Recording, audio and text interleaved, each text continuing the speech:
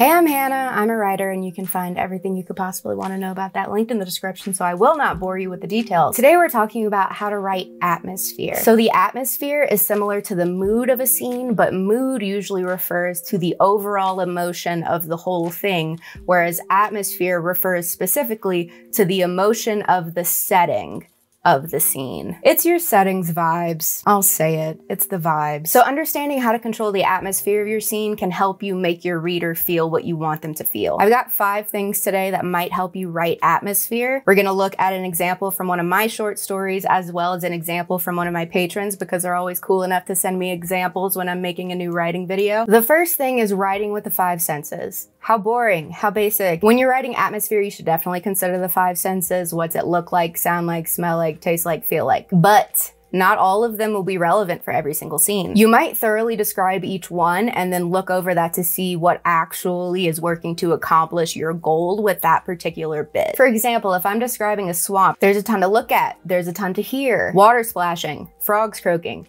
mosquitoes buzzing, cicadas screaming, other bugs. It's like a shit ton of bugs. It smells like a dryad corpse or a human corpse, depending on where you are. You feel the humidity, and if you're walking, you might feel twigs and bone splinters poking at your feet. Swamps are creepy. Like I said, it's very atmospherically rich. That's why I write so much about swamps. I think they're sexy and terrible. So here's the opening bit from The Swamp Witch to kind of show you what I'm talking about. Marigold leans her head against the back of her rocking chair, eyes closing to swamp buzz and raven caws. She grinds herbs in a mortar and pestle by touch. Her bare feet are stretched out on the porch, warming in the setting sunlight. A June bug flies in lazy loops, knocking gently against the shack. So her eyes are closed here. We're getting 0 visual input. We hear several things. The rocking chair creaking, the swamp buzz, which is bugs. Raven caws. She's feeling the mortar and pestle in her hand. She feels the sun on her feet. She lives here, so she wouldn't necessarily be noticing the smell right now because she's so used to it. So that's what I'm talking about when I say that we can write with every sense, but it's not necessarily going to be relevant for your scene, or in this case, for my character's perspective. This is also a pretty kind description of a swamp because Marigold lives here and she likes it. From another character perspective, it would probably sound a lot worse, and we do see that later with the way that her visitors kind of interact with the setting. But later in the story, we do use other senses because it makes sense to do so. Like this part in the next scene. Marigold hefts the bucket to her hip and walks with the moonlight. She picks her steps along a familiar path, toeing from low cypress knee to grass tuft to avoid sinking her feet in mud. The crab's pointed legs titter against the metal bucket. She sings to them. When the sun beams hottest, the swamp smells like old meat left to turn. At night, it's earthy. Marigold likes to take her walks in the dark. We get to see how the swamp looks at night here. We hear the crab legs tittering, which I think is a fun, lighthearted word. Instead of really focusing on how the swamp smells during the day, which is gross, Marigold's taking her walk at night, so it smells less like that. We're still getting an accurate description of what it's like to live here, but Marigold likes it, so we're using positive word choices and focusing on the good things. With the crabs, they're scratching against a metal bucket. So we could describe it sounding something like nails on a chalkboard, which would be gross. We could villainize the crabs, and that would change the atmosphere of this scene. So what could be seen as like a scary, dangerous trek through a dark swamp is framed like a happy little midnight stroll because it's Marigold and she's insane. That's atmosphere. It's how your readers should feel about the setting. The second thing to keep in mind is how you utilize language. Word choice has a lot to do with atmosphere. Like we just read, the crab legs tittered like a laugh instead of a scraping or a dragging of fingernails. So you can describe the same thing in 2 different ways and it might conjure the same imagery for your reader, but they'll feel differently about both of them. You'll see in most of the videos where I'm editing other people's writing, I'm changing words and I usually explain why. And it's because certain words have certain connotations. So if you're writing a spooky scene, you're going to be using spooky verbiage to describe it.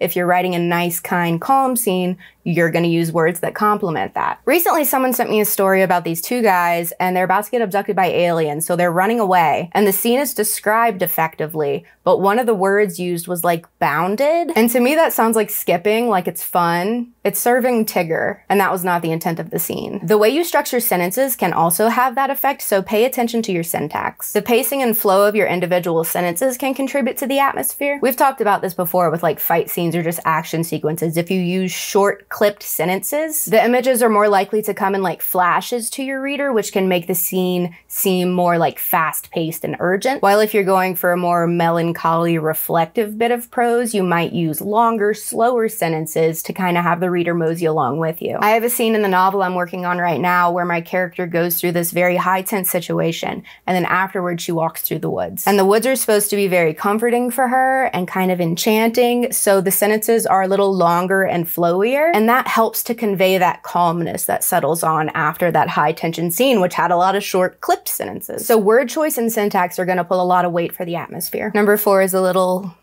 like books to grammar, but hit yourself with an immersive writing experience if you can. If you're writing a scene in a cave, you might turn the lights off and put on some echoey ambiance tracks. If you're writing a scene set in public from the perspective of a socially anxious character, you might go to like a crowded coffee shop and notice things that might make a person nervous. So use like immersive playlists or scented candles or whatever to get yourself in the headspace to write for that atmosphere. I call this Momo O'Brien core. You can tell her I said that. Number 5 is to keep something specific in mind while you write. So I have a setting in one of my books that's like an underground cemetery type place, and I have this one tombstone that I keep in mind while I'm writing it, and like I know what it looks like and how the light hits it and like the moss growing on it. That's the image that comes to mind, so I write that setting with that vibe. It's a good trick for keeping the atmosphere of a scene consistent. If you're not a very visual person, you can also establish a word or a phrase that you can associate with the atmospheric goal of your scenes and keep that in mind instead. Basically, being able to conjure that image or phrase while you're writing can help to keep the atmosphere steady, and you can really establish a proper vibe if you are focusing on something consistent like that. So, considering all 5 senses and which ones would be relevant for your atmosphere, paying attention to word choice and syntax, trying to create immersive writing experiences, and keeping an image or phrase in mind while you write can all help to create a cohesive atmosphere in your scenes. Now we're going to look over an example from one of my patrons. This one's from Alec. They said that they're going for a sense of dread and loss in this prologue, so we'll read it over and then I'll give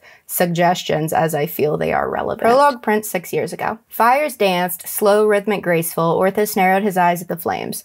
They mocked him, crackling with delight as they wrapped around the bodies of his countrymen. Hundreds piled to mounds, burning with false pride as their corpses blackened and flaked to ash, yet the fire still danced, warm, radiant, cackling. He turned to make his way to the rallying pavilion when white flashed in his peripheral. A dozen gray willowing figures shimmered above the flames as if molded from the smoke. With eyes like hollowed pits, they hovered in a silent ring, drinking in the morbid air. The Graces. Orthus's mouth fell. Light poured through their delicate bodies as they lowered themselves into the flames, plucking souls like beads of light from the ash. Mara, at home in her garden, flashed in Orthus's mind. Would she be there now, waiting after all these years? One by one, the Graces wrested souls from the fallen, vanishing as they claimed the last. Orthus watched in silence until a pair of hollowed eyes rested on his. A chill ran through him. Worriedly, Orthus's eyes fell to the large bundle of cloth propped against his hips, smearing dark stain over the iron scales of his armor.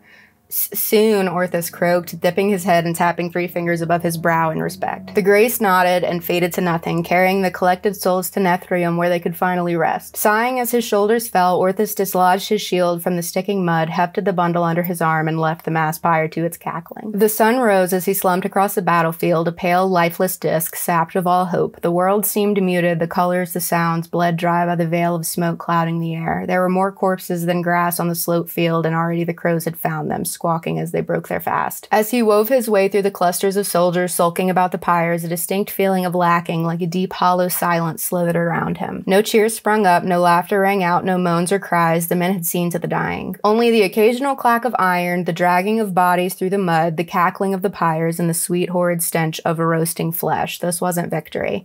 More pyres rose around him as he climbed the hill, kindled to life by the men he'd fought with and against, each bearing the deep blue colors of Thesia, each of them his countrymen. And we slaughtered them. Orthus shuddered, stepping over a body. This one stared back at him, a young face, scarred and broken, too young for this kind of war. He thanked the flames he hadn't recognized the lad and continued up the hill. Okay, let's see. This is an unusual bit of feedback for me, but I think I would add the word "the" here. The fires danced, because if he's remembering this from 6 years ago, I feel like the fires would be more of a character in his memory than just an object. I don't know if that makes sense. I think I'd cut these 3 words too. I like the description, but I don't know, something about this just isn't sitting correct. That's the thing about editing prose. You just have to follow your butt. And then I think I would make this more detailed, like setting-wise. It's fantasy, so your readers are ready to believe whatever you say. So if you want this to be some kind of iconic location or battle, you can just like name it, you know what I mean? And I think that would be a stronger opening line to this book or series. And then Orthus narrowed his eyes. If this were anywhere else in the book, I wouldn't mark it as cliched phrasing, but since this is so soon, like the first bit of your prologue, you definitely want it to not be stale at all. You want like very crisp, original prose here. So I would change that, put something more iconic. That's a great question to ask for your opening scenes. Is this as iconic as it could possibly be? I really like cackling here. It's like a little divergence because you'd expect it to say crackling because it's a fire and it's mocking him. So I think this is a characterizing observation. I think this bit about Mara is supposed to be comparing like the plucking souls, like she's gathering something from the garden. So I think I would expand this sentence to be more descriptive and then possibly cut this because would she be there now waiting after all these years? To me, that feels a little too direct for a prologue. I love the Graces. I love their description. I might slow this down to pace it out because we've just got 2 sentences describing these like insane fantasy creatures. I think I would like more description of them to let that really hit and for the reader to be like, what's that? I want to be more scared of them. And then we've got worriedly, Orthus's eyes fell to the large bundle of cloth. I'd have him purposely not looking at the bundle because it would be weird to like hold this and then you see like this creepy creature looking at the bundle. Like you don't want to look at it too and draw more attention. So I feel like either him purposely not looking at it or him like holding it closer or something like that might be more effective there. I don't like worriedly. I think this is a bit clunky and takes away from the overall image. This is not at all an atmosphere edit, but having a character actually stutter in the dialogue is incredibly distracting, especially in a prologue when this is the only dialogue. So I would just leave it at croaked. Also, I can't say for sure because I'm not positive what he's holding. I assume he's holding some kind of body and the Graces are like reapers coming take the souls. So I think he should say something like not yet, maybe, if he's asking them not to take this dead person. I'm not going to marry that opinion though because I'm not exactly sure what's happening. But I think that some kind of sentiment other than soon might be better there. Got the sun rose as he slumped. I think I would make this 2 sentences. So the sun rose, he slumped across the battlefield. I think that paces it out a little better. It slows it down. And we've had a lot of the sentence structure of this as that. So that's just 1 fewer of those. But then I think a pale lifeless disk is referring to the sun. I think I'm going to take that out. You could just move it over here. But I like the sun rising as kind of a contrast to how gray and smoky and dead everything is. These edits are just to my preference. Obviously, there's no right or wrong way to do anything. Okay, I love crows. There was something about this sentence I wanted to change. There were more corpses than grass on the sloped field.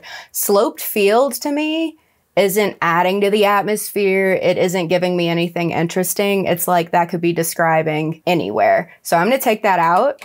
And I think I'm going to put blades of grass because blades are countable, grass isn't. And blades is also like a battle word, you know what I mean? So even if you have words that have different definition, like blades of grass is obviously not referring to swords, but it can still evoke swords. So you can do stuff like that with wordplay that's sometimes fun. There were more corpses than blades of grass, and already the crows had found them, squawking as they broke their fast. Ending sentences sooner than you want to usually makes them stronger. There were more corpses than blades of grass, and already the crows had found them. So you could say they're squawking, but to me, that's a chicken sound. Like, it's not very scary. So if you leave it at just the crows had found them, the reader can conjure their own imagery, and sometimes that's better. So like, what are the crows doing?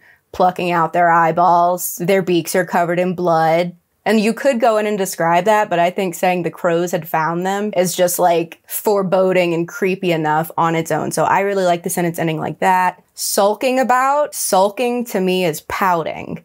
So it almost makes them sound petty when like, yeah, these are their friends and brothers that have died in front of them. So that seems like a bad word choice. And also verbing about is kind of playful to me. So I would change that wording for sure. I love the deep hollow silence. I like the quiet and the smoke. I think that's great. Only the occasional clank of iron. Occasional to me is too casual of a word for this setting. So like maybe odd or intermittent or scattered. the scattered clank of iron, the dragging of bodies through, I would take out the, so just the dragging of bodies through mud. We've already seen the cackling pyres and crackling pyres, so I think we can take that out for now. And if you like specifically want the sound of the fire, I would just describe it in a different way. I'm gonna take out and as well. I'm gonna see if I can explain why I want to take out and. Having such a solid list, like this, and this. To me, it feels too together. And if we're in this character's perspective, like he's taking it all in and he doesn't know when it's gonna end. So taking the and out of that list can make it seem like, oh, it's just gonna keep coming and he doesn't know when it's over, if that makes sense. Only the scattered clank of iron, the dragging of bodies through mud, the sweet horrid stench of roasting flesh. This wasn't victory. I think that hits a little harder. More pyres rose around him as he climbed the hill. Like, there's nothing wrong with this sentence, but I think it could be more brutal. Like, as he climbed the hill is just a little too unobstructed. And then this last paragraph, I think we could rework a lot. Orthus shuddered, stepping over a body. There's nothing wrong with saying he shuddered, but that word is used very often in fiction for like a wide variety of reactions. I think we can do a lot more specific description and a lot more, I just killed a bunch of people and I just potentially watched a lot of my friends die. I think we could do a lot more with that. Stepping over a body also. Like, he could trip on it, his boot could catch on something, he could maybe step on someone, and like, I don't know, some specific detail about this young soldier. This one stared back at him, a young face scarred and broken, too young for this kind of war. I might take that out. I don't hate it, but sometimes if you can be a little less direct, that's stronger. Just like replace that with gruesome detail. He thanked the flames he hadn't recognized the lad. Again, this might be personal preference, but lad, I'm like, is he wearing suspenders? I don't know. I would say boy. And continued up the hill. This is not something I would mark anywhere else in a story, but for the last line of a prologue, you really want it to hit. So I don't know what Orthus goes on to do, and I don't know what the themes are of this novel, but it could be something like, I mean, if Orthus goes on a journey after this, it could just be, climbed, you know, like something more specific. Continued is just the vaguest word you could use there. He thanked the flames he hadn't recognized. This to me sounds really far apart. So I would want to get much closer to the character in this, just with the phrasing. So he thanked the flames. He honestly, for some reason, didn't feels closer. He didn't recognize the boy. And we could add more description here. Like, he could shift the thing he's holding as he's looking at the boy. He could close his eyelids. He could like step over him carefully. We could get more tangible, active description of Orthus interacting with this young boy instead of just thinking, oh, he's too young to be here. Like, you can make it a lot more personal. Again, I don't know what the goal is for the rest of the book or what this is exactly supposed to be accomplishing, but for the last paragraph of your prologue, you want it to be really meaty. Like, at least one overly excited reader needs to scream at this, you know what I mean? Overall, I think this is an effective scene. You definitely get like the sense of loss, and I think the dread comes from the basic idea of like a war not being finished, and then Orthus's interaction with the graves. I really like the smoke and fire imagery, like the settling after a battle, with the distinct sense that it's going to live on in the trauma of the people who survived it. So the atmosphere is served in that way. The action of this scene, I like the general shape of it. I think we could strengthen the prose to really convey some strong atmosphere. I'd look at the sentence structure to give a little more attention to the flow and pacing and let some of these harrowing images kind of sit heavier in your reader's gut. I'd also be careful of word usage in a scene this dark to make sure that those dramatic beats are hitting properly. Yeah, that's all I got. Thanks, Alec, for sending that scene over, and all of my other patrons that submitted scenes. I'll see you next time.